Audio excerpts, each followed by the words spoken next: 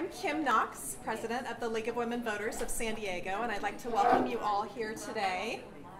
I want to give a big thank you to those that who made a donation when you signed up. We are a nonprofit organization and we're entirely volunteer run, so if you feel inclined to make a donation, we accept cash and checks here at the registration table and credit cards on our website. We do like to acknowledge elected officials, so if anyone who is attending is an elected official and would like to be acknowledged, feel free to raise your hand. Okay. As far as our upcoming events, we are taking a bit of a break in December, but we will be back in January with Sips and Civility on voting rights and voter suppression. That's January 13. As you know, we usually get together on a Thursday evening at 5:30 p.m., so that's the second Thursday.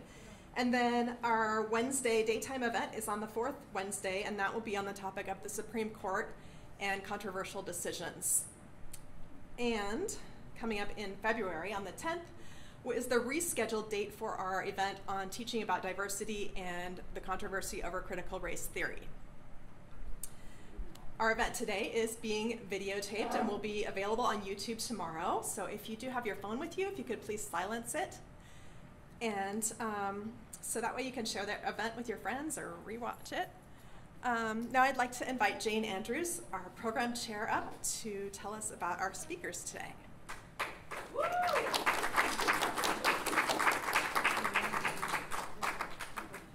Greetings, everybody. It's great to see you all. We have two excellent speakers, whom I will introduce, and then we also have our own Beryl Flom. Beryl? Who, as most of you know, is the amazing chair of our Immigration and Deportation Committee, and who's been a remarkable leader on immigration. And she's going to do part of the presentation and the Q&A, and I'm going to do a little bit too because I'm a member of her committee. Let me first introduce Troy Elder here. Troy is an immigration lawyer, a community organizer, and a former law professor with over 25 years of legal experience. He taught most recently at Yale, from which he holds graduate degrees in law and in ethics. He currently serves as the migration missioner at the Episcopal Diocese of San Diego, and he will talk to us primarily about legal issues around asylum, the migration policy protocols, Title 42, that angle on things. And Jason Bercovitch, just to my right, your left, has worked for Congressman Scott Peters for over 8 years. And he is in the San Diego office. He is the director of Constituent Services and foreign policy advisor to Congressman Peters. And he's going to give us some up-to-date information on the political issues and factors during the past year and going forward. And he also just told me before we got started that he was a financial advisor prior to that. So, to set the stage for our discussion, I'm going to begin with some slides, some of which are from a presentation that Beryl and I gave this past June at the League of Women Voters of California convention. And we also have added some new data and some ideas about migration management. So I start with this picture because for me this is sort of an iconic one around what this year has been about for so many people. I think there was a lot of hope with Biden coming in, a lot of eagerness of people who've been waiting many years for change. So that's where we start. So I'm going to do a couple of really quick slides on sort of Immigration 101 because it's such a complex topic, and I think it's useful to get the rundown. So this is a list of ways to come in, and although many on the right say the borders are open, they actually are not, and there are only certain ways you can get in.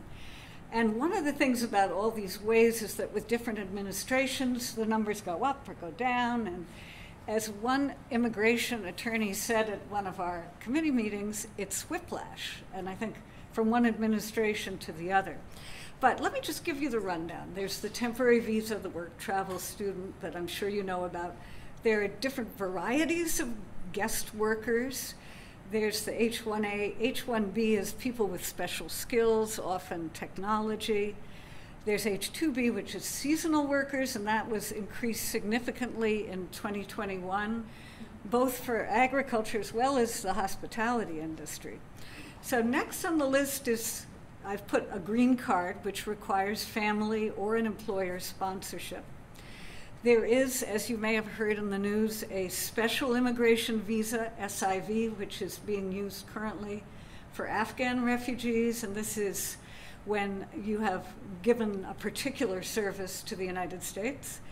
And then there is the EB-5 visa, and if you invest $1.8 million in US business, you too can get a green card. So there's a lot of ways. And then of course there is the claim of asylum. You need to have proof of credible fear. And then refugee status, which we'll talk about a little more. So the next is the federal agencies involved. And I have to admit, I have trouble understanding this, but there are three main ones. And one of the things that's important about this is that with different administrations, you get different administrative law and decisions. So again, the whiplash around things. So first off, there's Department of Homeland Security. We now have Alex Mayorkas. That's where Citizenship and Immigration Services is. It's where they oversee the Customs and Border Patrol, and they also oversee ICE, which is Interior Enforcement. Then you have the Department of Justice, and with Merrick Garland in, that has also made some changes. So there's the Executive Office for Immigration Review, which runs the courts, and the Board of Immigration Appeals. I suspect Troy knows something about this terrain and can speak to us. And then finally, there's the Department of Health and Human Services, which has been key in the resettlement and care of unaccompanied children. Okay, so on to the Biden presidency. Lots of hope. For many people, there's a real hope that we would get some expanded citizenship, even for just a few people. There are many groups who have been mobilizing, especially late spring, summer. The ones that I've noted, all the usual ones, but I additionally have noted the We Are Home Coalition, very active on the East Coast, very young, progressive group, America's Voice, and then there is also an American Business Immigration Coalition. Because there are many businesses that, as you know, are seeking workers. So I'm going to say a word. We're focusing primarily on the national issues because one of the things Beryl and I have realized is that, you know, you can't, Washington is really where such important things happen. There's a lot we do in California, a lot we do locally, but national legislation is, you know, really the goalpost. So initially, Biden put forward a comprehensive plan, the U.S. Citizenship Act of 2021, with the 8-year path to citizenship. And I think like many of his approaches, it was, you know, kind of, this is the ideal. But then many people began working on more incremental steps. And there were three ones that were particularly noteworthy, two of which did pass the House, but couldn't get enough support in the Senate. And one was the Dream and Promise Act, which is the DACA recipients. If you have questions about that, we can talk to that, but that had 9 Republican votes. And then there was the Farm Worker Modernization Act, which was a very carefully worked out proposal to provide a path to citizenship for farm workers and also expand guest workers. And that passed the House with 34 Republican votes. And I think some of that speaks to the heartland where there's a need for more workers. And then the final one is our Senator Padilla's pathway to citizenship for essential workers. And given the role that essential workers have played during COVID, it seemed like it was time to recognize them. So none of those came to fruition. There was an attempt to include all 3 of those components in the budget reconciliation bill, but the parliamentarian ruled it out, wasn't considered to be budget. However, and again, Jason will tell us more about this, I hope, there still is an effort to get at least some expanded citizenship for people who already hold visas. There's a huge wait list for people who have visas and can't get in. So this is a poll. I attended a webinar last week by the Bipartisan Policy Center in DC on immigration, and they have very interesting presentations from both sides. And this is a poll that was presented, and it was done in early November by the National Republican Congressional Committee. And it's a little bit disturbing, but I think it's realistic, and I think it says a lot about how Republican candidates are likely to play their cards leading up to 2022. So 59% of voters oppose granting amnesty to illegal immigrants, including 70% of independents. And I think the independents, you know, it's the swing vote that everybody's looking for. 56% of voters, including 63% independents, oppose providing legal status, work permits, federal benefits to millions of foreign nationals who illegally cross the southern border. That was the wording of the poll. And then 54%, 59% of independents oppose removing federal limits on the amount of immigration authorized each year. So that's a useful poll. So I have a few slides. I'm going to go through very quickly. Many of them are from the Border Patrol. And I think this one, as you can see, the blue lines are all nationalities, and it turns green when we get to 2000. I realize it's probably hard to read, but at 2000 we get green. And all the green are Mexican migrant encounters, and then the black are non-Mexican. And I think, obviously, the big uptick in 2021 you've heard about in the news, so we can come back to this if we want. And then this one is somewhat similar, but it starts in 2019. And the blue section is the Mexican encounters. And then the green, the brown, and the yellow, the red, are the Northern Triangle, Guatemala, Honduras, El Salvador. But then you see this huge new addition starting in April of 21, which is other countries. And there's been many people on our border from Somalia, certainly Haiti, of course. So it's become much broader. And Troy and Jason, if you have comments you want to inject, just jump right in. This is a slide that shows all the Title IV expulsions and regular apprehensions. So the blue are the people who have been apprehended but are sent immediately back to Mexico without hello, who are you, fingerprints, you name it. And then the green are people who have been apprehended but not sent back. They may be on a list for an asylum process. They may have been part of a humanitarian move because there was quite a lot of movement towards a humanitarian. But you can see it goes, so before the big leap up in March of 21, most people were expelled, sort of in the 80s and 90s, and then it's been a lower number in recent months. So I'm going to just say a word about refugees, because this was confusing to me. So refugees are a separate track from asylum seekers. They're done through a process that is mandated by the UN High Commission. There's Homeland Security checks. There's a domestic resettlement process. It's just a whole other track from asylum at the moment. So again, during Trump, there were very low numbers, and then Biden has brought it up significantly.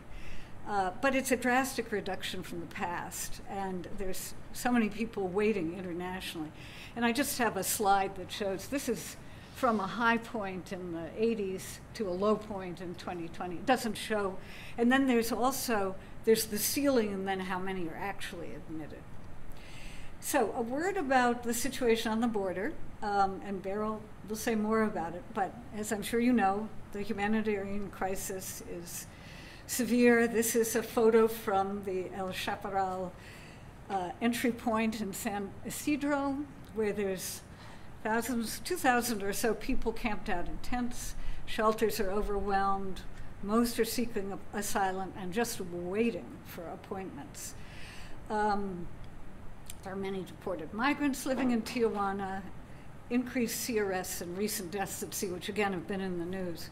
And then this is a photo. So we had a tour, which Beryl organized at the end of September. And this is a photo that I took that for me captured the waiting and the desperation. This is in one of the shelters, which was indoors, but it was lined with tents, totally crowded. There are 2 doors on the back, which are the bathrooms, and there's a structure on the right, which is the shower. And people were afraid to go outside, so everyone was just waiting. So, just a word about the wall. It's during Trump, there were 350 miles replaced or reinforced and 50 new miles built. And then when Biden came in, there was an immediate halt to wall construction, more emphasis on electronic surveillance. And we have a couple of slides.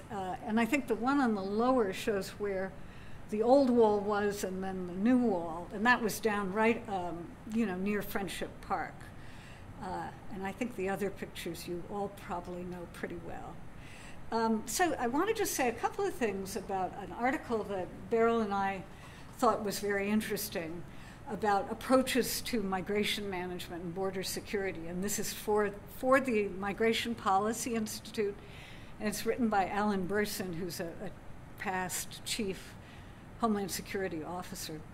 So, and again, a lot of this you know, but I think it's in trying to formulate policy, it's important to see how migration patterns have shifted. So one is that it's on the rise nationally, and I think we see that now in Poland, Belarus.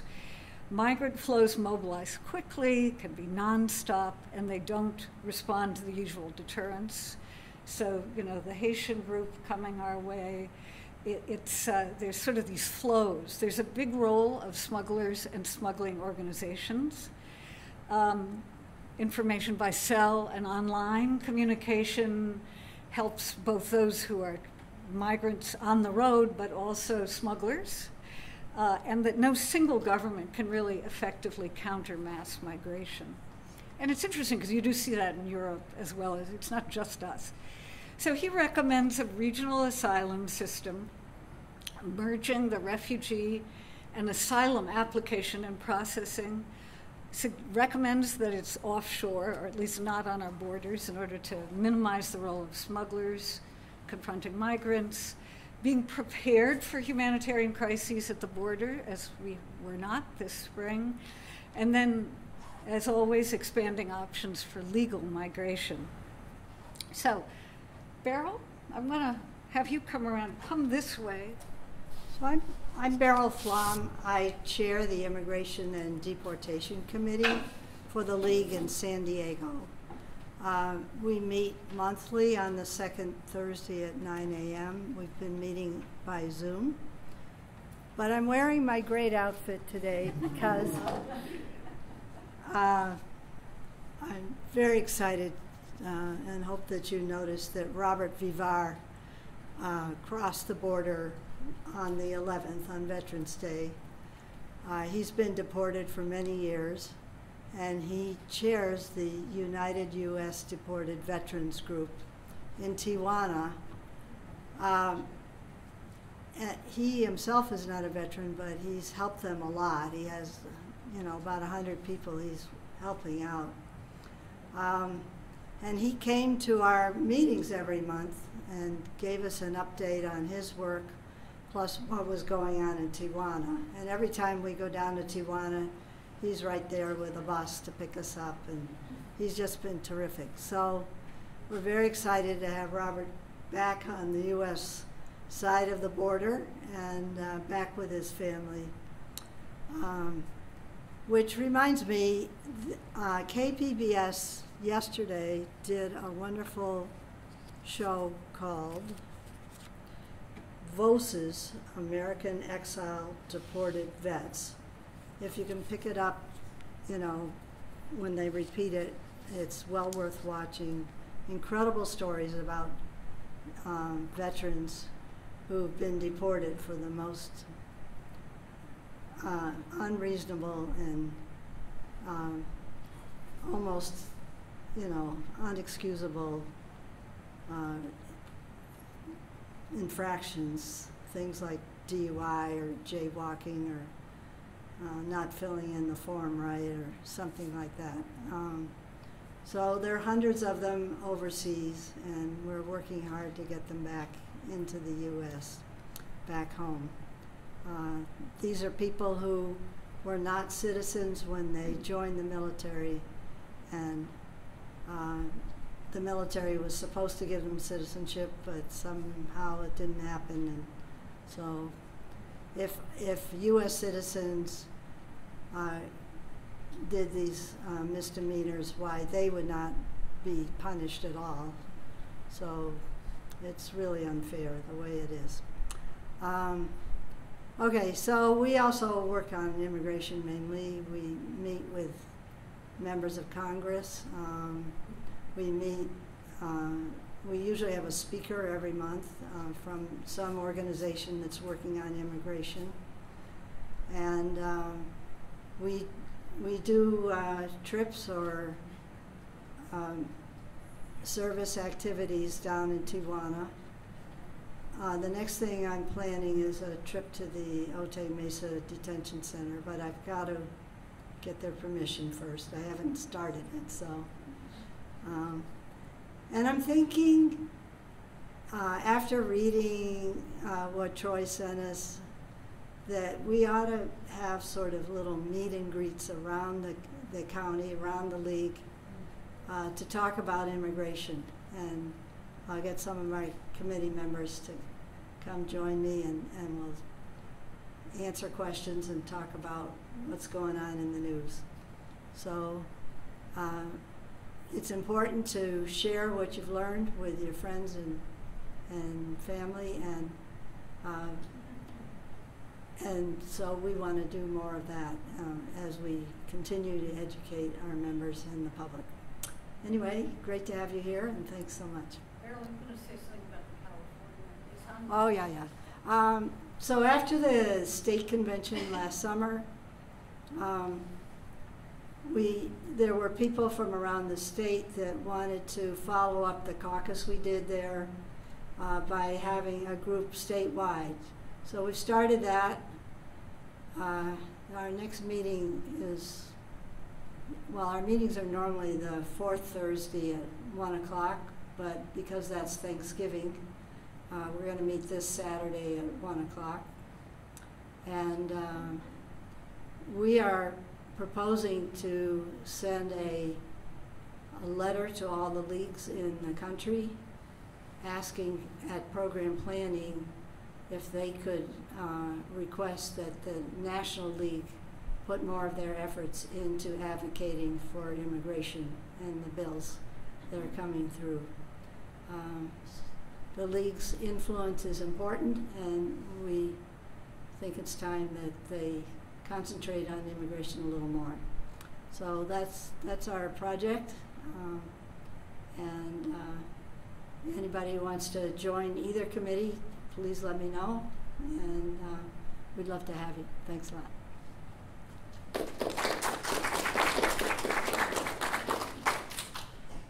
Well, great to be here, and thanks for the nice introduction and amazing rocket speed trip through immigration law and policy. I'm very impressed, Jane. I think you maybe were an immigration professor in a prior life or something. We have to get to the bottom of this. Where to start? I lived near Palm Springs and was driving down here this morning, and as I got onto the 10, as you may know, there's a couple ways to go. The quick ways, the freeways, then there's the mountain route kind of out of the way, and GPS kept saying, I'm going to take you through the mountains. And I'm like, no, I'm going to be late, and all this kind of stuff. I decided to override the GPS and kind of go west on the 10 anyway. And of course, that was wrong. That was a bad idea, because I was stranded for a while, thinking, oh my gosh, how am I going to get here in time? I was going to get here plenty early, have a little lunch, move in, kind of get settled, and I just got here in time. I felt stranded, I felt marooned, I felt stuck, I felt trapped. And I thought that might be a good metaphor for some of what's going on at the border. And what I'd like to share in the few minutes that I'm going to talk and then through your questions, is what I'd like to say is sort of the human side of what's happening at our border, at our southern border, just a few miles south of here. And we'll really just kind of scratch on a little bit of the range of topics that are critical to immigration and immigrants in this country that Jane put up there. But that has to do with the humanitarian pathways to access this country, which for much of our history have been enshrined in treaties and in our Constitution, but have been chiseled away at a lot in recent years. So I'm a lawyer by training, and I work for a church now, so I just thought I might tell you what that's all about. I'm thrilled to work with the Episcopal Diocese of San Diego, which stretches from Friendship Park to Yuma, Arizona, and up to and including the Coachella Valley, where I live. I've also lived down here in San Diego doing border work. And it is an interesting time having a humanitarian crisis so close to the borders of the United States. I've been doing this work for 20 years. Started working in Miami with Haitian, what we called back then boat people, not the best term, right? So it was a different type of border, a sea border. And if you had told me actually 20 years later I was going to be seeing Haitians in San Diego, I would have been, you're crazy. There's not a single Haitian actually in California. The border is palpable, the border is close, the border is problematic. The border is nurturing. It's a source of economic growth and resources for this region.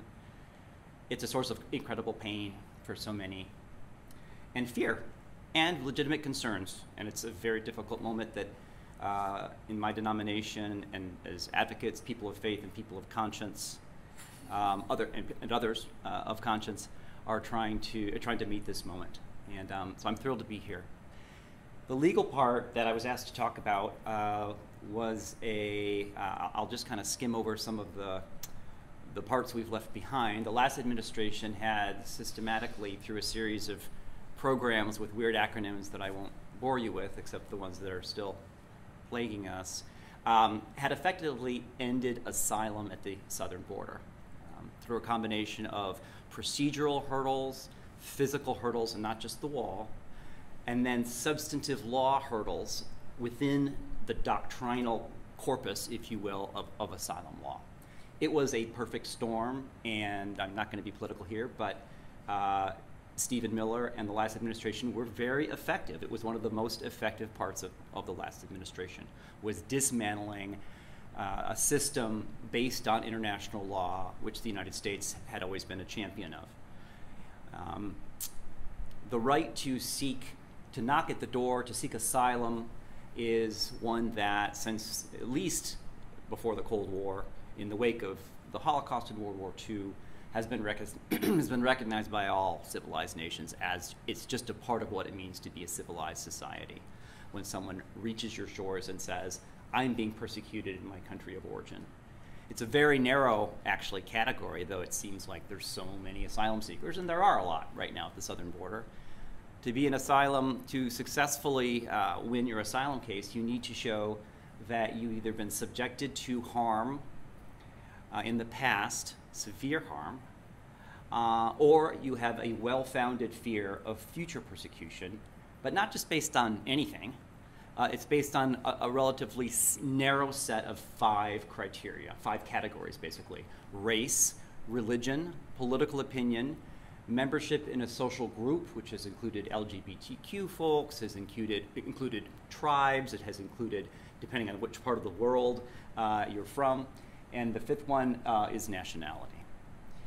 That's actually a pretty hard test. Nationwide, only about 25% of asylum cases succeed, and that varies dramatically depending on whether you're detained in an immigrant prison, like we have been tending to do, sadly, for 30 years here, asylum seekers, or whether you're on the outside and you have a lawyer, and it, of course, depends on where you're from and the circumstances, and it depends on the current status of things in Washington. What is happening right now, a few miles south of here, as we saw with the photos of the encampment at Chaparral, and as 2 hours east of here in Mexicali, and all along the border, is what I would say is the remnants of a couple of policies that were, as I said, quite effective under the last administration. The first is, as Jane referenced, is Title 42. What is Title 42? Title 42 is a part of the Public Health Code that for the first time, I believe, or one of the first times in modern history, has been what I'll call weaponized in a way to serve immigration purposes. And it was raised as, in March of 2020, as you probably all remember, the advent of COVID and the border closure. But it quickly turned out that the border closure was, in fact, not really a border closure for everyone. If you had business going back and forth across the port of San Isidro, the port of entry at San Isidro, if you had a U.S. passport, if you had a number of qualifying reasons to get you back and forth across, the border was never really closed. So, in effect, it was closed only to people seeking asylum. Of course, we know that the virus doesn't discriminate, and so tens of thousands of border crossings back and forth here at the largest port of entry in the Western Hemisphere, the largest land border crossing in the Western Hemisphere, dwarfed the relatively tiny number at that time of asylum seekers who were trying to legally do what the law says you should legally do, which is come to a port of entry and seek international protection. Title 42 effectively is a sort of wall that is staffed by the Border Patrol, which performs a very important function. Don't get me wrong, my next door neighbor is a Border Patrol agent, and we have lots of conversations about the interdiction of drugs, and so I certainly recognize a legitimate role for Border Patrol. But Border Patrol and Customs and Border Protection, which are part of Department of Homeland Security, an agency created in 2003 in the wake of 9/11, is in effect, has erected a sort of barrier that pushes back asylum seekers who either try to cross, or as they're supposed to, at a port of entry, or increasingly desperate in between ports of entry. And what that means, earlier Jane had a slide that showed the difference between expulsions and apprehensions. Well, expulsions are just that. There's really no contact that the person seeking help is allowed to make with the U.S. immigration system. So there's no record of that person, and there are multiple, I hate to use this word recidivist, mostly because I can't pronounce it, but it reminds me too much of sort of the criminal context. But there's a lot of, when you see those hundreds of thousands of numbers, that's not that many people. It's a lot of people are continuing to try and try and try, because unlike apprehensions, the other category she featured, apprehensions, which sounds kind of scary and like the person has done something wrong, is basically our government's term for, oh, they did things the right way, which means that now they have a chance to argue their case for asylum. Now, that means in many cases, under the last administration, that an adult, and that, as you saw, families were sometimes, or often, detained in immigrant prisons in this country, and families were pulled apart. In recent months, since the advent since the Biden administration took over, we'd seen a lot more with respect to the apprehensions of once the person's data is taken, and once they've had their initial interview getting across, and they're released to go live with families all around the country, and then proceed through the deportation process, if you will, the asylum process legally. Those are apprehensions. That's sort of how the system is supposed to work in a certain sense. So what we've seen with the Title 42 is it's kind of working at cross purposes, I think, even for those who argue ostensibly Title 42 is about public health. It is creating more return seekers, if you will, who've had no contact with our immigration system, and so are, in a sense, not deterred, in the way that they might be if they were actually apprehended and had a case that got going, because there's consequences if you lose your case and come back later, right? Okay, so hopefully that wasn't too convoluted. But so the expulsions piece is really kind of I think a scary sort of number that is inflated by the circumstances and is working somewhat at odds with the purposes for which the program is touted. this summer working in Mexicali at a shelter, and by shelter I mean something like you saw in, I think that was Beryl's slide, or forget, one of your guys' amazing slides in Tijuana. Basically a 2-story motel with 10 rooms on top, 10 rooms in the bottom. There were 230 families from Central America in those 20 rooms. So 2 families or more per room, each family on a mattress, who are still actually in the shelter in Mexicali that my denomination works with. The government actually opened up a tiny window in the Title 42 barrier, and that was, there were 3 categories. Folks with severe medical conditions. We had a little girl with cerebral palsy. We had a lot of folks, mostly with kids, with those conditions. Folks who were in vulnerable categories like LGBTQ migrants, black migrants in some cases, because these are groups that are specifically targeted even within the migrant groups that approach the border, caravans and such. And then third was families with very young children. So there was an exemption process, a humanitarian little window to get through and around, if you will. And we were able to, when I say we, a lot of volunteer lawyers and pro bono lawyers in Tijuana and a couple in Mexicali were able to put forward names and take clients to the border and explain, look, please let this person in just to start the process, because look at this girl with cerebral palsy, or look at this. That came to a halt in August.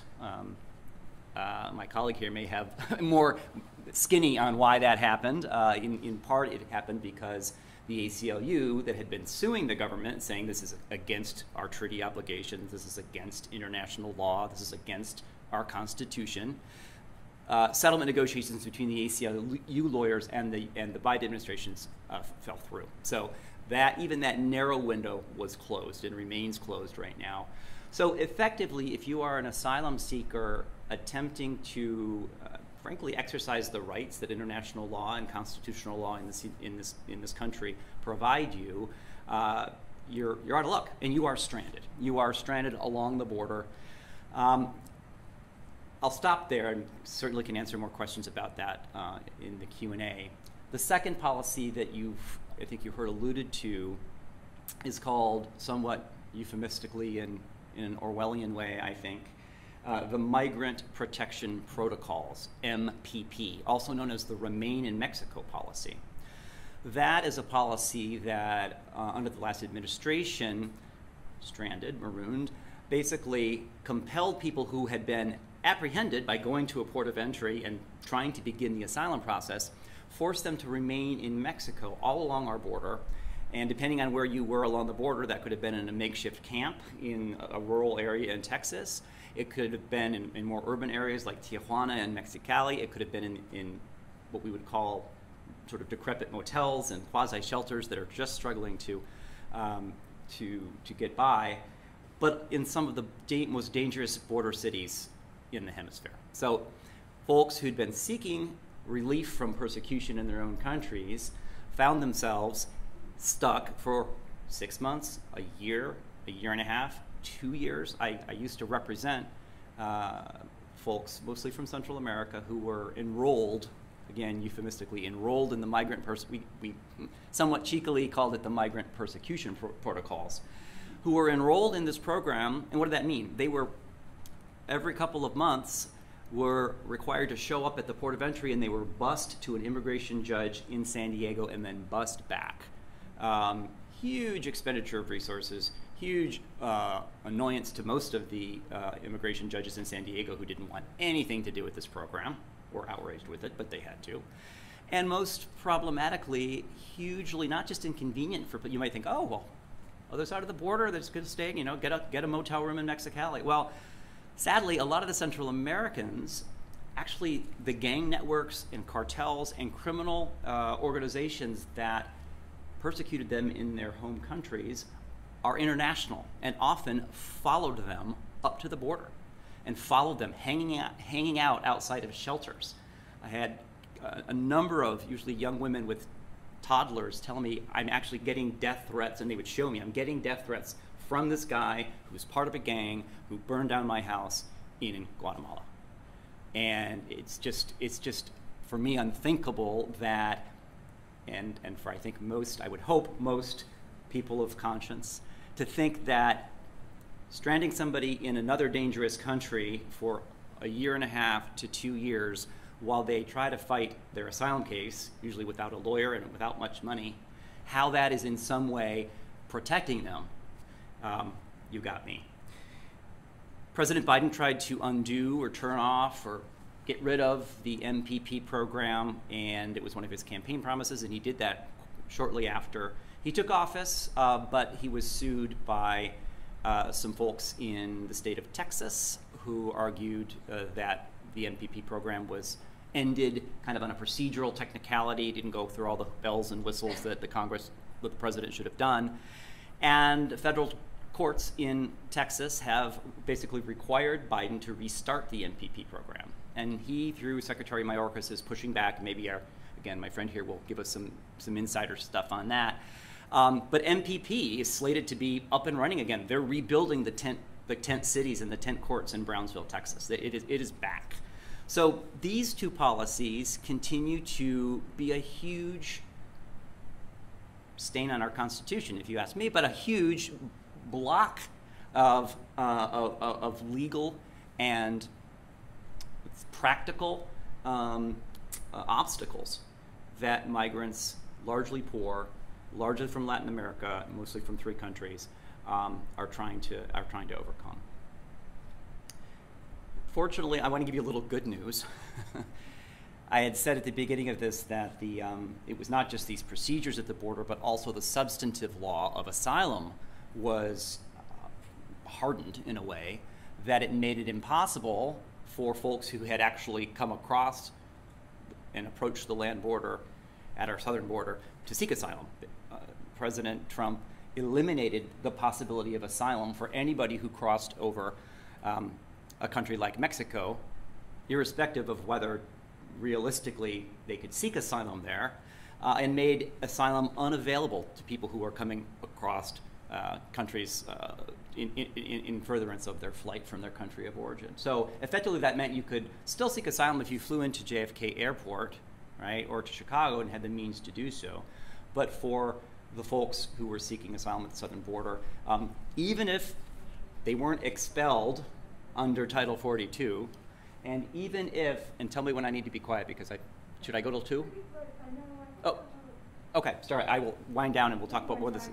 Yeah, okay, sorry. Even if you were able to get across the, even if you weren't expelled, even if you were apprehended and were allowed to come to the United States and go live with a relative, sometimes with a GPS ankle bracelet on, or you were put in an immigrant prison and maybe released, even if all those things, you were able to kind of get through those hoops, then you had to contend, or your lawyer had to contend, if you were lucky enough to have one, with the fact that asylum was not available to you. So there was really, the prize, if you will, had been taken away. That was reversed by courts. Thankfully, the evisceration of our asylum law, again, built on international principles and international treaties and shared by many nations, that piece of it has been restored. Still not easy, still 25% or less, still hard to get asylum, but at least you can apply once you make it through. So I will stop there, and I thank you for indulging my passion a little bit about this, and look forward to taking questions after Jason speaks.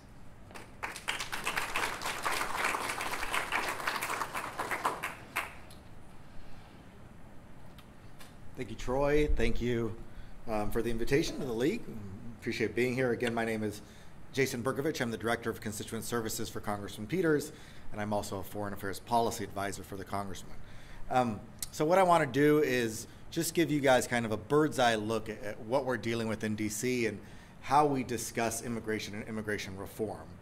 And then I'd love to hear more questions about which topics you guys are interested in so we can dig into those in a little bit more detail. So first of all, when we're talking about immigration, it's really important to realize that everyone actually agrees the system's broken. The right of the Republican Party, the left of the Democratic Party, and everything in between agrees that our immigration system is broken. In fact, we almost all agree on what the issues are with the immigration system itself. So everyone acknowledges we have at least 11 million undocumented here in the United States. We're going to have to figure out something to do with them. We know that we've got years and years and years of backlogs of visa applications, whether it's people that are trying to get a green card, people that are trying to come to school. I mean, it takes forever to get a work authorization. People acknowledge that. We've got thousands and thousands and thousands of applicants waiting for decisions on asylum cases and on refugees that are trying to come here to the United States. So there's agreement basically that it's broken and what the problems are. The issue though is we can't agree on how to solve it. And that's the important thing for us to keep in mind, is the disagreement is really what is the solution to these problems. And what I'm hoping to give you a better perspective about today is what we might do in order to come to a solution. So as was mentioned earlier in the presentation by Jane, when President Biden took office, of course, he introduced legislation, which is kind of his dream solution to what's going on with immigration.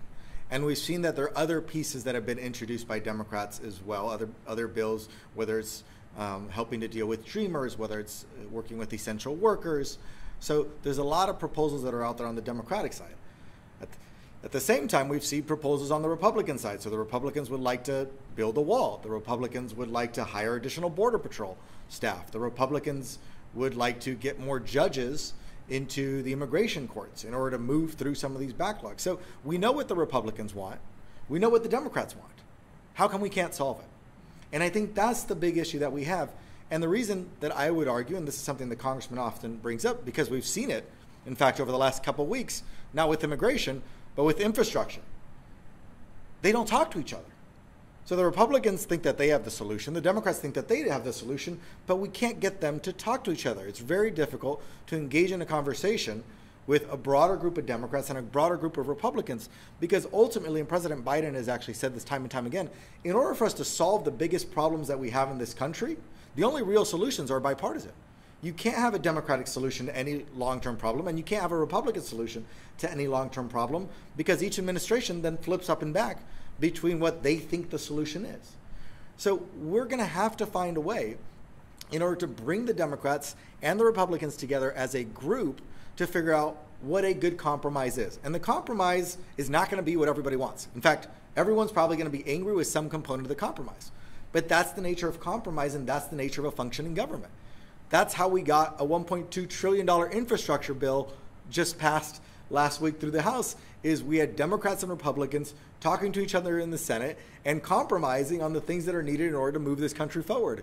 And then even in the House, we had 13 Republicans join the Democrats in passing bipartisan historical investment in the nation's infrastructure. Because again, everybody acknowledged that our infrastructure was broken. We need that same approach when it comes to immigration. We need to have some champions just sit down in a room, Democrats and Republican champions, it's got to be from both, and hash out what they want and what they're willing to compromise on. And that's what I would like to focus on now, is that's really the hardest part, I think, when it comes to immigration reform. For those of us that are strong proponents of immigration reform, for those of us that want to have a humanitarian policy to assist those that are trying to find safety, for those that are fleeing persecution, we want a policy that'll help them. We know that we have a labor shortage here in the United States. We want immigrants that are willing to work really, really hard and earn a living wage to be able to come here and fill those jobs and work in the fields up at the farms that we have, where we know that they need more people. So there are things that we know that we want, but we also know that there are things that we're concerned about. For example, from a Democratic Party side, there's a lot of concerns about, what Border Patrol does. And if we hired more Border Patrol agents, what would those Border Patrol agents do? If we had more judges, the immigration courts are actually quasi-judicial. They're under the Department of Justice. They're not actually under the judiciary branch. So any attorney general could come in, as we've seen, and make changes to that. So there are concerns. But I think the big one for us is we're going to need to decide where we're willing to compromise and where we're not as a Democratic Party. And at the same time, the Republicans are going to have to decide where they're willing to compromise and where those red lines are. And once we can figure out where the areas are that everybody can compromise on, that's how we're going to see the little steps start to be taken to improve the broader immigration failure that we currently have, which is the policy that everyone agrees on is broken. So I'll give you some examples of where those compromises lie. A few years back, it was 2013 or 2014, we saw a group of senators come together. I believe it was either 6 or 8 of them. They came together and they came up with a comprehensive immigration reform package that they had agreed upon. Unfortunately, we never had a chance to vote for that in the House, given the partisanship. The Speaker would not allow us to take a vote. We think that that would have passed. But a lot of those senators are still around, and their positions may have changed based on the politics of immigration, but we should look at that as a good baseline. So we know that both Democrats and Republicans agree that we need a faster work visa program, and we need more work visas. So Republicans and Democrats all agree. In fact, labor unions and the Chamber of Commerce also agree. So it's one of the few areas where everybody seems to agree. So maybe we should look at bills that are specifically targeting the backlogs in labor applications and expanding the use of visas for people that want to come here to work. That's an area where we all know that we agree. Another one is everybody agrees that we need to improve security at our borders, whether it's the southern border, whether it's in our airports, whether our northern borders. Some would say that security entails building a wall. Some would say that security entails hiring more staff. Some would like us to use additional technology, for example, drones, many of which are manufactured right here in San Diego. So we should acknowledge that we do need more security, and security is an issue. So where can we bring better security measures? We felt that the wall was really, it's a waste of money, and we've seen that they're already climbing the wall in different areas. So where could that money be spent more effectively? You know, we can post, we've got all these high-tech cameras that are available. Maybe post some additional cameras. Like I said, the drone use. We do need more staff. So what is the appropriate level of staffing? But instead of looking things in terms of black and white, border security bad, immigration good, let's acknowledge that, yes, if we're going to come to a compromise, then we are going to need to include in that compromise certain measures that allow us to increase our security along the southern border, along the northern border, and in our airports. So we know that there's areas to focus there. The one that surprises me is, like I said, with the judges of the Department of Justice. Everybody wants the immigration courts to go faster. The Republicans would often argue that it needs to go faster so we can deport people.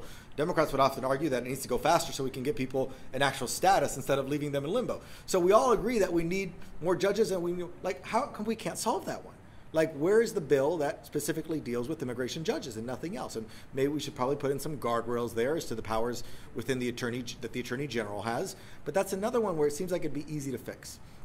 But again, this is where compromise is going to be required if we're going to solve this. And the other thing that I'll mention, the last thing that I'll mention with regards to policy, and I kind of brought it up briefly before though, is we have to stop talking in absolutes. So it's not open border or closed border. It's not all immigrants or no immigrants. It's not all refugees or no refugees. We really need to understand that there's a lot of, immigration is very complex, and our immigration laws are very complex, and that's for a reason.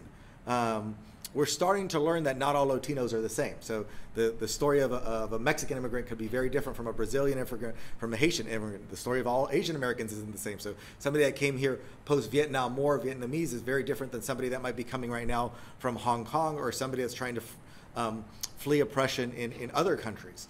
So let's acknowledge that that it is very complex. And finally, what I'd like to talk about a little bit is the politics. When it comes to the politics and the elections of this, we should actually look, and if Tom was here, him and I disagree a little bit on this. So polls are important in order to get the pulse. But what we've learned over the last 6 years, in my opinion, is that polls aren't always an accurate projection anymore of where things stand, because there's a lot of people out there that don't feel comfortable answering polls. So you're getting a subset of those who are actually willing to answer, and then how they feel. I like to look at elections a little bit more. And when we look at elections, 2020 is a very good example. President Biden was elected with 81 million votes. Former President Trump, though, received 74 million votes, if I remember correctly. That's a lot of votes, 74 million. Biden won the presidency. In the Senate, we saw the Democrats pick up a couple seats in the Senate. Now we have a 50-50 Senate. We won 2 seats in Georgia. We won a seat in Colorado. We won a seat in Arizona. So there were Democratic gains in the Senate. But in the House, the Democrats actually lost about 13 seats.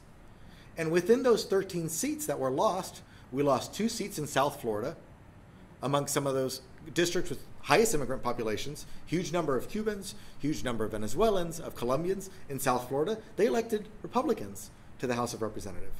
Same thing in Texas. We're talking about what's going on in the Rio Grande Valley in Texas. Multiple congressional seats were flipped in Texas where Republican candidates on the border were elected.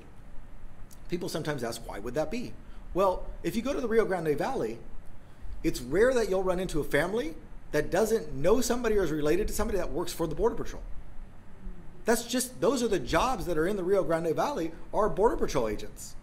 So they feel for the Border Patrol agents who are right now trying to be parents, psychologists, law enforcement officers, and child care providers all at the same time. So we can see from the elections that people actually want a balance. People understand that Democrats might be good in certain positions, but they also want a balance. And that's how we should be treating our legislation. The voters have shown us that they want a balance in who's in control.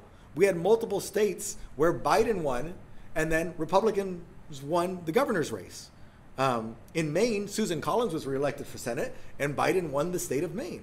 So the voters have already shown us that they want a healthy balance between Democrats and Republicans. And we should start treating policy that way as well. We should start treating it as a healthy balance, which requires compromise in order for us to come to long-term solutions. And I'll leave you with one quote which stands out to me.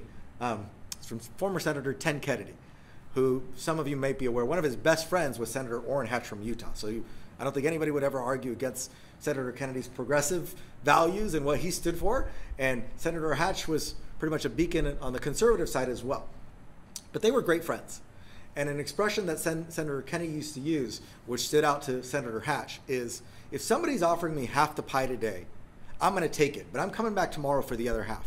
And we need to start doing that as voters and as elected officials. If somebody's offering you something good today, take it. We can keep working on other things tomorrow, but we've got to start to accept that no legislation is perfect. So stop sacrificing the perfect stop sacrificing the good for the sake of the perfect. Let's take the pie that we can get, and then we'll fight tomorrow for the rest of it. Thank you.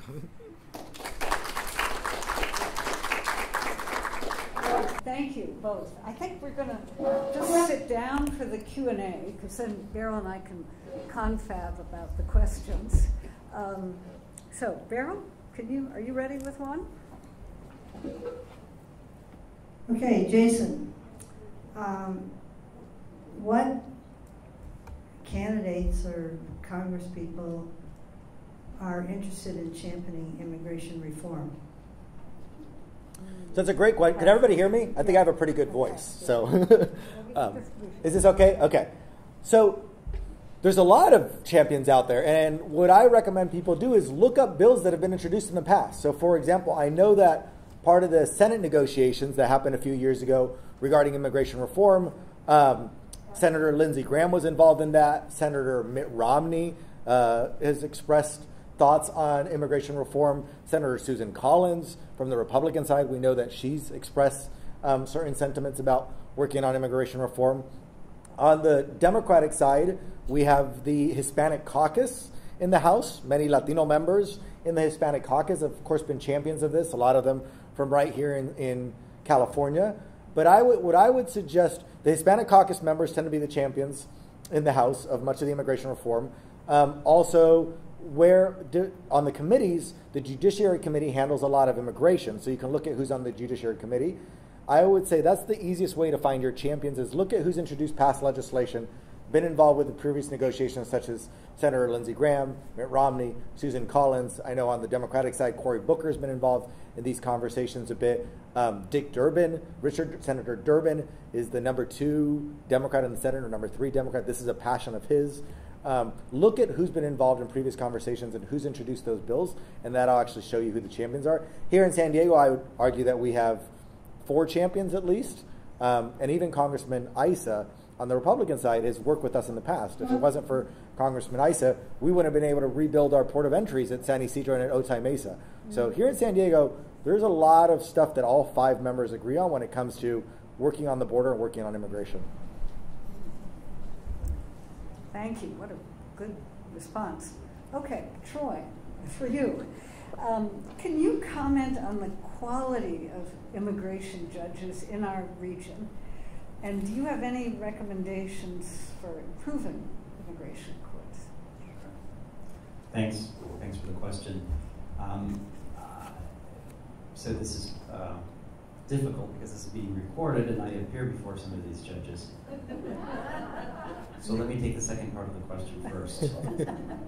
I feel, and my friend here mentioned that immigration judges are technically lawyers that work for the Department of Justice. They are not what we call Article III judges. They are not federal judges that are subject to confirmation by the Senate and who have lifetime appointments or otherwise insulated from the executive branch. The Department of Justice is the nation's prosecutor.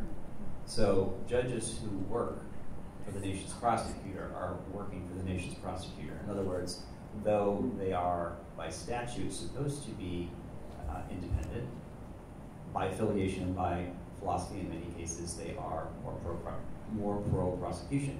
The statistics, when you look at immigration judges around the country, I don't remember the exact percentage, but there's a huge, I want to say, majority, definitely more than 51%, who are former immigration prosecutors. So it is rare to come across a judge who's had a career like I have, representing people, particularly from a nonprofit context. So there have been some proposals to switch the scheme so that immigration judges no longer answer to the Department of Justice and will, in a sense, be like federal district court judges or maybe federal bankruptcy judges, and thus be insulated from the vicissitudes of politics either direction. I've been impressed with the quality of adjudications of San Diego immigration judges. I felt like a lot of times their hands were tied by a number of the, for example, asylum no longer exists per the last administration. There was very little that an immigration judge could do to get around that fact. Like any professional corps, I think the quality is uneven. I think there's some amazing immigration judges out there, but I do feel that there is a bent toward deportation prosecutors.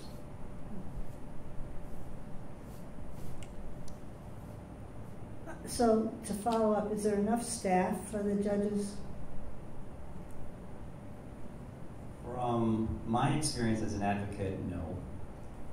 There's judges now. There's a 1.4 million case backlog throughout the country in terms of immigration cases. 2 years ago, it was 700,000. When I started in the practice, I think it was negligible. There were enough judges. This is the number of cases has far exceeded the capacity for judges who, I think, by and large, in their minds, do want to do the right thing. Well, why become a judge? You've got somebody's life in front of you. But I have heard the immigration judges have a union. The last administration tried to dismantle that union, but it's a strong union. I think that the staff within a particular judge's chambers, if you will, it also varies, but I don't get the sense that it's that they don't have enough staff. It's that the judge is the one, but at the end of the day, makes the decision, sits in the courtroom, and whose decision is subject to appeal. And so really, it's, my sense is that it's the lack of judges, enough judges. And is it computerized now? If someone moves around? Yeah, sorry. Great question. When I started this practice 20 years ago, you would have been surprised, and we had computers 20 years ago.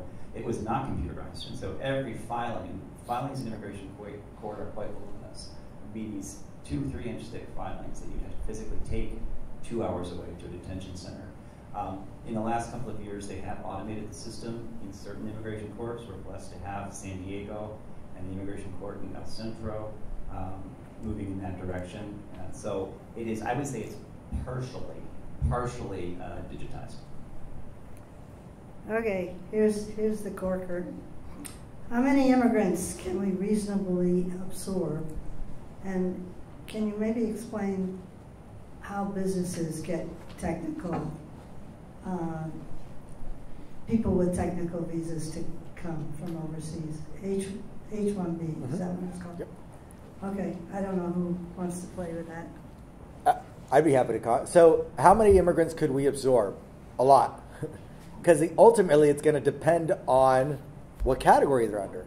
If we're looking at work visas specifically, the H-1B is available to high-tech staff. So there are certain requirements. There are salary requirements to qualify for an H-1B. There are educational requirements to qualify for an H-1B. There are job posting requirements to give Americans. But those are, again, specific to high-tech jobs. There's an H-2A program, which is specifically for agricultural workers.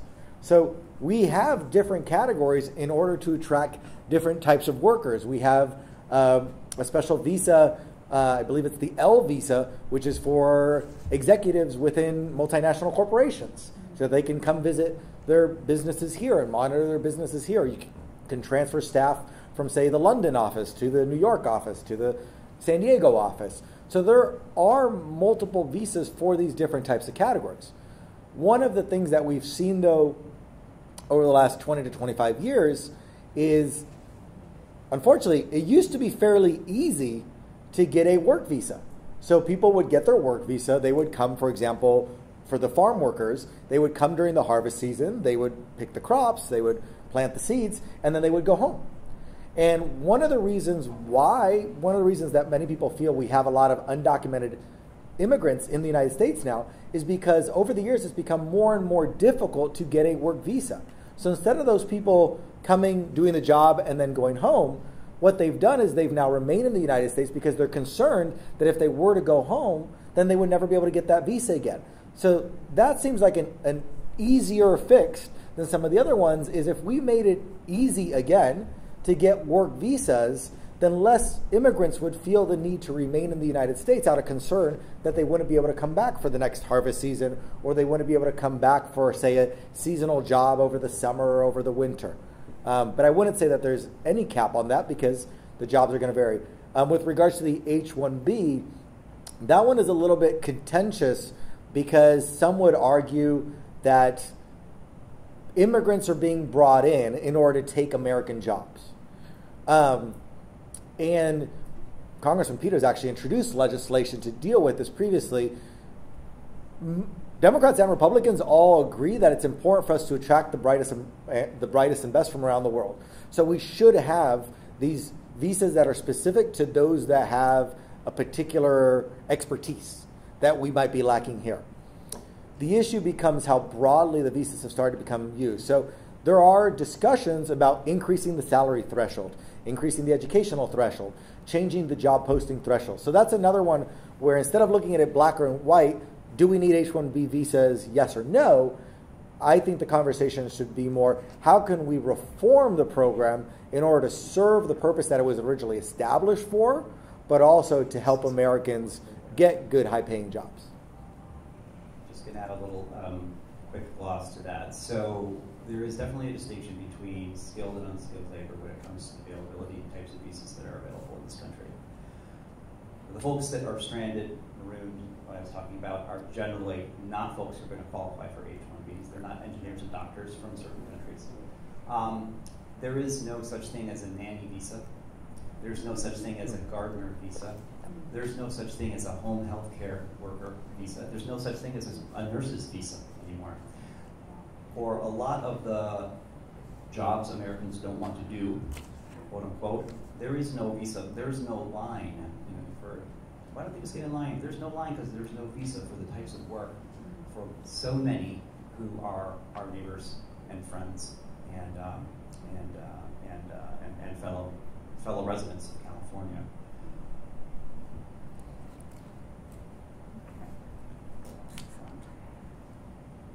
So there are a couple of There are a couple of questions that relate to families, thank you, and family separation. What's happened to the children that we've seen in cages? And also, have you worked, this is directed to Troy, with immigrant families that have experienced family separation? Can you comment on those?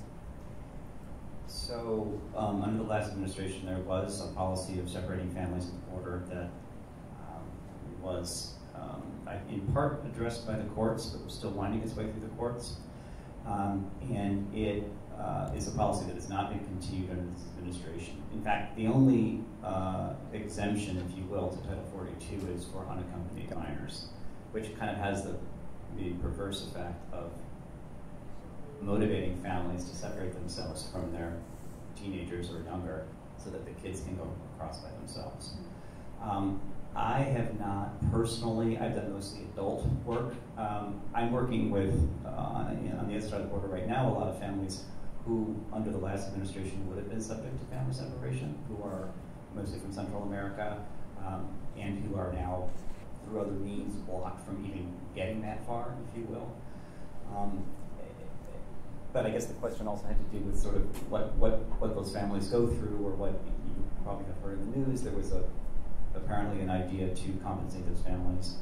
There's been certainly an effort, and I think we're talking about 2,500 families, the last time I saw the statistic, who were separated, and many of the parents were deported and sent back presumably to their countries, and then the kids became unaccompanied minors. So there's kind of an attempt to repair the damage from that kind of horrible period. I can tell you that I've worked in detention centers where kids as young as 3 and 4 years old walk around with concertina wire, barbed wire. There's target practice that these ICE guards have, and you just can't believe that little kids are in these types of prisons.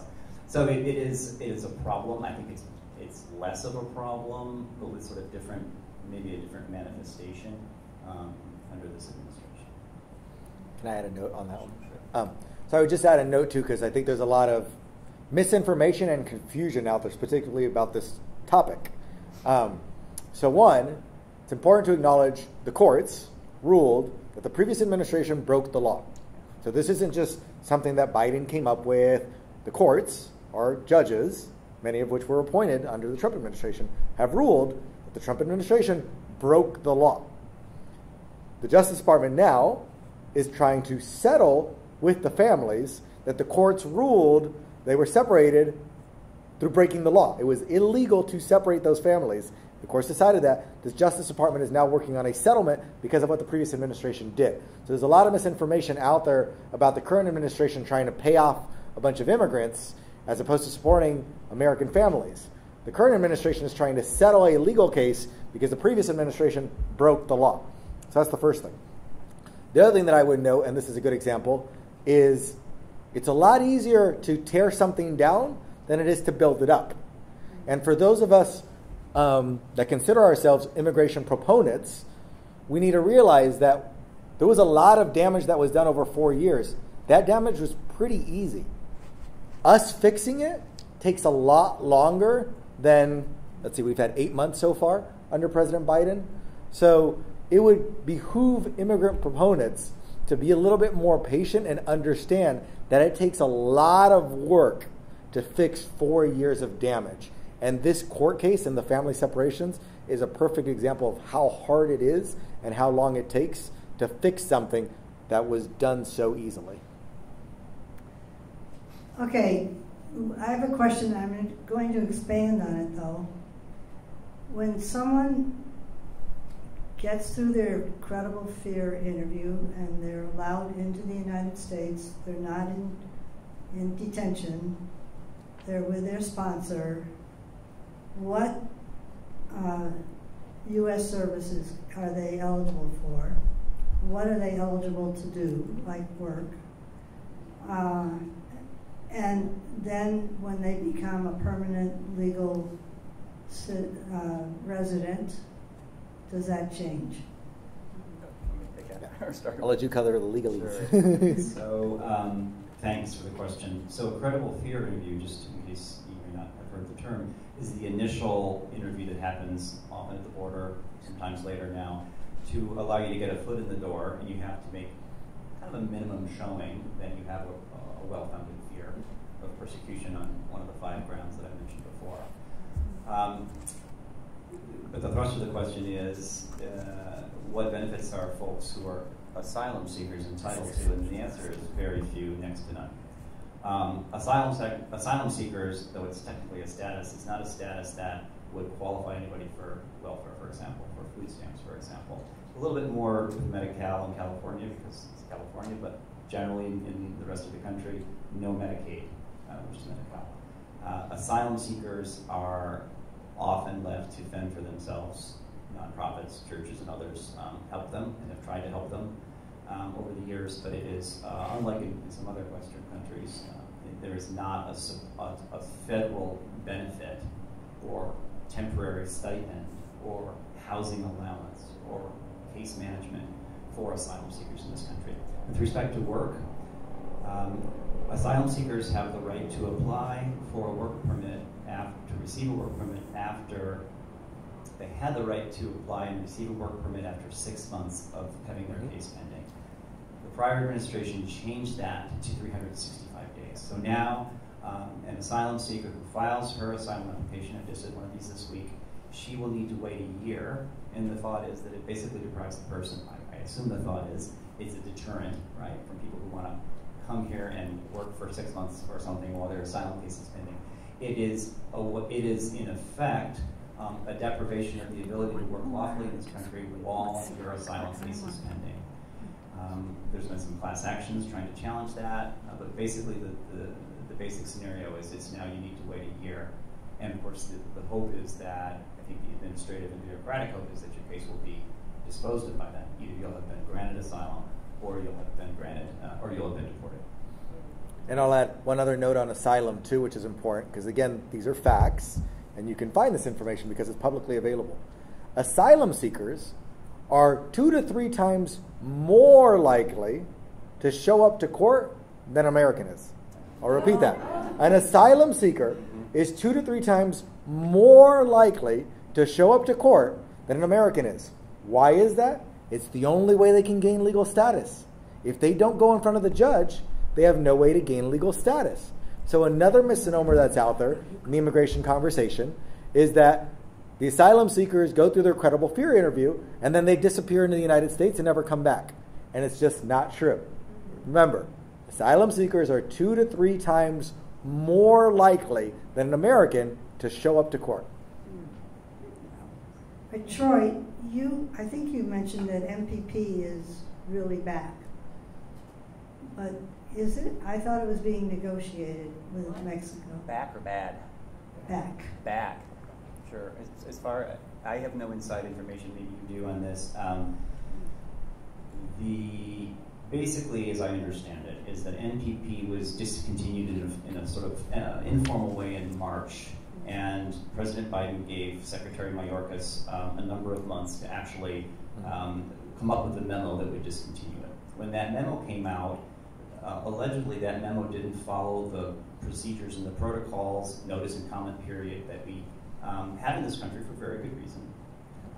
For new regulations. And so when it was challenged by, I believe it was the governor of Texas and the governor of Arkansas, it was largely on procedural grounds. Wait, you didn't give the American people a chance to, the 60 days to comment on this before you rescinded it. So what Mayorkas then did was issued, and I just read it the other day, another memo, very explicitly kind of going through, elaborating his reasons for discontinuing the program, many of which were, it's not in the nation's national security interest.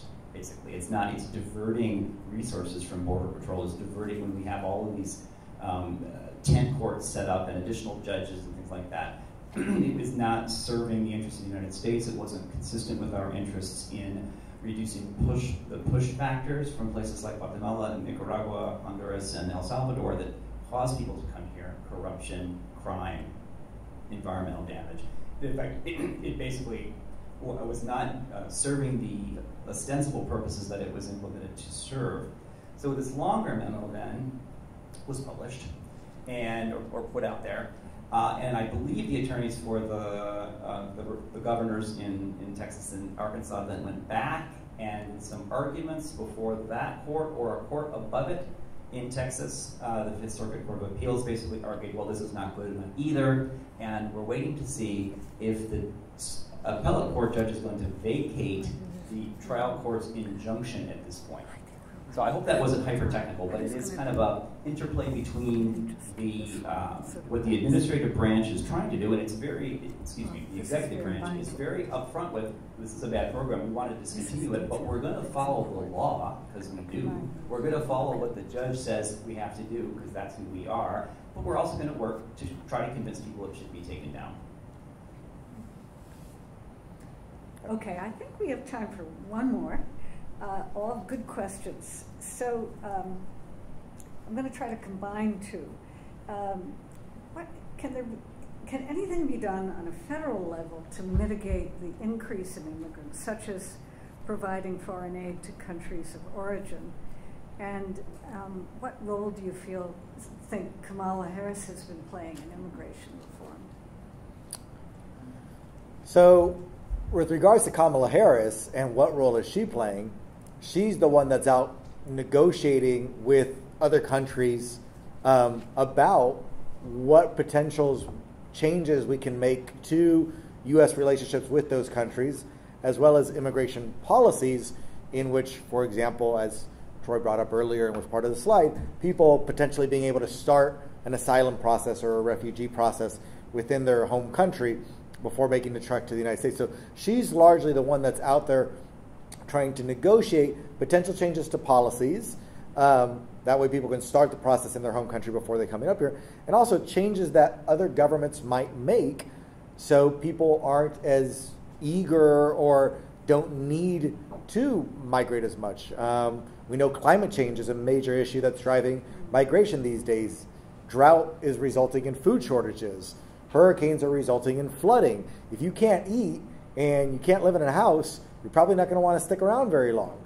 So that's one area where we're looking to work with other countries in order to reduce the impacts of climate change. Corruption, we know that corruption is an issue.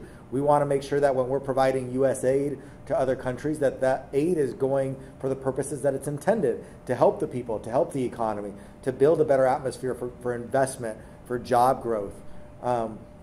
So she is largely on the front lines negotiating with other countries, using those diplomatic channels for them to make the changes that they need to make so people are less likely to need to migrate, they're less likely to feel threatened, less likely to be in search of a job or a safe haven to live in, and also at the same time to see how we can better use our consulates within the immigration process.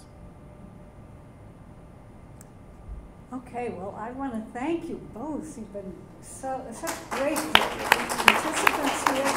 And we do have a League of Women Voters mug for each of you as a thank you gift. And thank you all for coming. This will be the videotape, our wonderful videographer, Jane, can will I add be one? Posted on our website. Can I add very one quick soon. note, actually? Absolutely. So I just wanted to add one quick thing because I forgot to address this. Reconciliation. So yeah. reconciliation is actually budget reconciliation. Reconciliation is the short term. So it's budget reconciliation. In regards to, because I thought it might come up with one of the questions, in regards to the conversation about immigration reform in the context of budget reconciliation, we should understand that it is very difficult for one primary reason. Congress does not allocate any money to U.S. citizenship and immigration services. U.S. citizenship and immigration services operate solely on the fees that they collect through applications. So there is no budgetary impact from a federal government perspective from the immigration process. People pay to file for a green card. They pay to file for a work permit. That's what makes the agency function. So although various proposals have come forward to see if the parliamentarian will allow it, it is very difficult because no federal money currently goes to the agency that's in charge of immigration. Wait, no money goes to... No federal money goes to U.S. citizenship, USCIS, U.S. Citizenship and Immigration Services, which adjudicates all the applications for anybody who's an immigrant. No federal funding goes to U.S. Citizenship and Immigration Services. But it does go to DHS, right? It does, but DHS in itself doesn't adjudicate immigration benefits. USCIS does. So none of DHS's funding from a federal budgetary perspective goes towards the adjudication of immigration benefits. Okay. I just wanted to add that I have an email list of about over 200 people. But if you want to be added to it, to get notices about our activities or the notes from our events, please come up here and give me your email address. They could write it down on a piece. Oh, yeah, sure. Okay, thanks so much. Thank you for a great discussion, Jason. Thank you. Glad to be here.